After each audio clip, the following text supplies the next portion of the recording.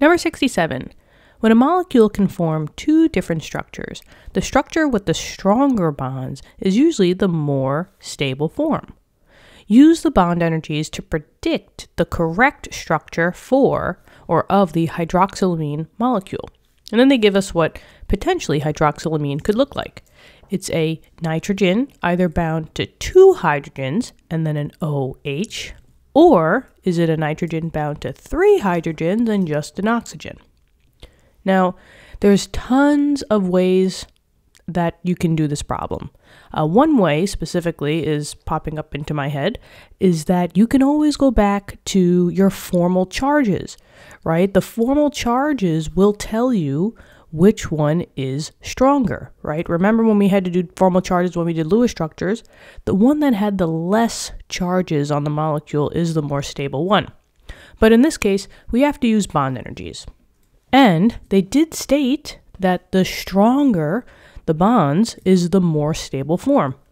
Well, just know that the stronger the bonds, that means that if you have a strong bond with like your bestie, right, or, anybody else, right, if you have a strong bond with someone, it's going to take a lot of effort to break up that bond, right?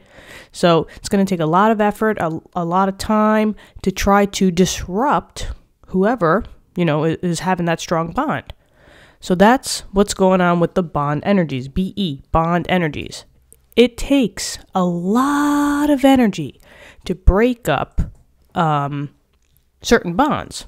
So the stronger the bond, it has a high bond energy or a higher bond energy because it just takes you a lot more effort to break up that bond because that bond is so strong, so tight. So we just got to figure out which one has the stronger bond, aka the higher bond energy. Well, only look for the things that are different, right? These HN bonds, they're in the compound on the right-hand side. So there's nothing new there. But I noticed that I have an NH bond in this one, and there's no NH bond over here. So that's a difference. I also see that I have an NO bond for both of them, so nobody cares, but I do see that I have an OH bond on the left and no OH bond on the right. So that's the difference here. Now, I went to the back of the book to find out the bond energies for an OH and an NH. And I'm just going to put, who's who. So we have an OH bond of 464. So I'm just going to say that this will be 464 kilojoules per mole. And then I have this NH bond, which is 390. Now remember, if everything else is exactly the same, don't worry about that. You're just looking at the changes because that's what's going to make either the molecule stronger or weaker. And if we're looking for the stronger bonds, that has the highest bond energy. So between the 464 kilojoules per mole that is required to sever this bond, it only takes 390 kilojoules per mole to break that bond between the N and the H. This number is higher. So they got a tighter bond. They're more tight than nitrogen and hydrogen. So since this one is higher, right, the OH, that means that this whole molecule would predict the correct structure. So the correct structure is the one on the left. So that's it.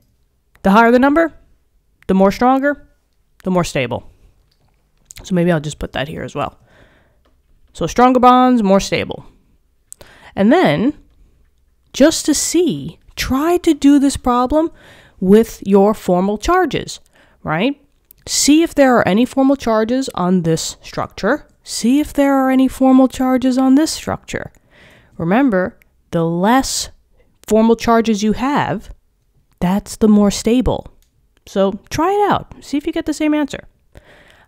Anyway, anywho, I hope this helped. Thank you for coming here to get all your chem needs. We also have physics and math videos on the channel to help you guys out if you guys are in those classes, or if you know friends, classmates who are in those classes. I really do appreciate all of you. Thank you so much for all your support throughout this whole journey. My brother and I, we really do appreciate each and every one of you and making the channel, what it is. Thank you for the community, and I'll talk to you soon. Okay, bye-bye.